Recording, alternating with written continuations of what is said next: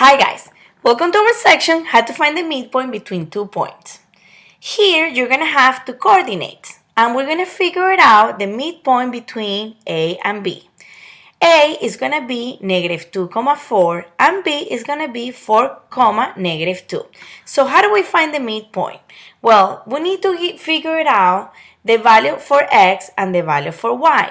And look how easy. The first thing we need to do is to label them.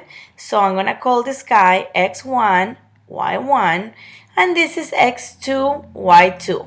So now I can just go ahead and plug it into my formula.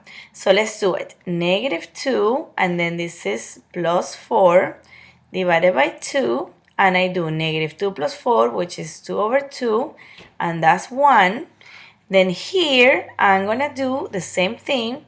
4 plus, but remember, y2 is negative 2. Now, 4 positive times negative is just a negative. So I just get 4 minus 2, which is 2 over 2, and this is equals to 1. My midpoint is going to be 1, 1. Remember, X comes first, Y comes second because it's alphabetical order. So that tells me that if I want to figure out my midpoint, just do the formula, and our point is going to be around here.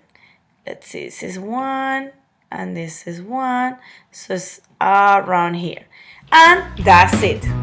How easy was that? Thank you so much for doing an amazing job. Don't forget to watch our other videos, and also, thanks so much for learning.